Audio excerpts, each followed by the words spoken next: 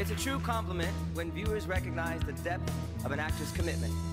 And it's pretty cool when an actor can make them forget where the performer ends and the character begins. The inspiring work of the artist nominated for outstanding performance by a male actor in a comedy series permits us to escape reality, grow, and most importantly, laugh at our own frailties. The nominees are Anthony Anderson, Blackish. New York was the unarmed guy who was selling cigarettes they got choked. Cigarette! And this is the unarmed guy who was selling DVDs they got tased 37 times. Wow, is he okay? He got tased 37 times, so you know, he's not great.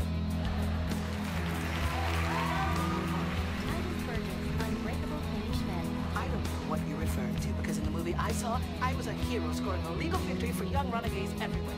You couldn't even apologize to her. There are three things Titus Andromedon does not do: apologies, drag, and calculus.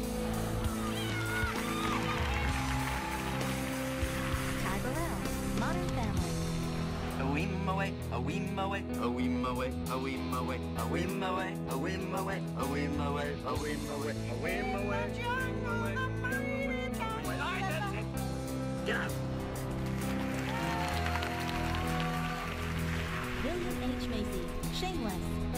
They've spent thousands of dollars a year so that they can buy up all the chickens in the whole world to guarantee that you will never, ever get a chicken, ever, in your whole entire life.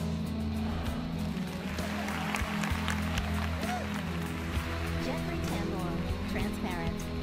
I mean, I'm just so sick of that whole bathroom municipality from that stuff in the grocery store.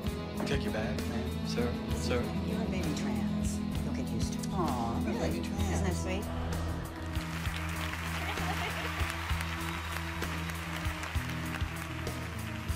And the actor goes to Wiliam H Macy.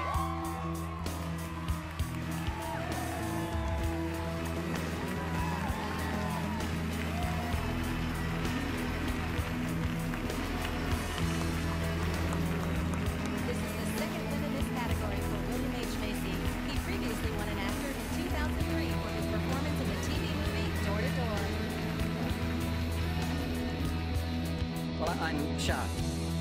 I'm probably not as shocked as Jeffrey, but I'm pretty shocked. I would like to go against the stream this evening and thank President Trump for making Frank Gallagher seem so normal. I love being an actor. I love being in this room with all of you. I love my wife. And if you ever get a chance to work for Showtime, do it.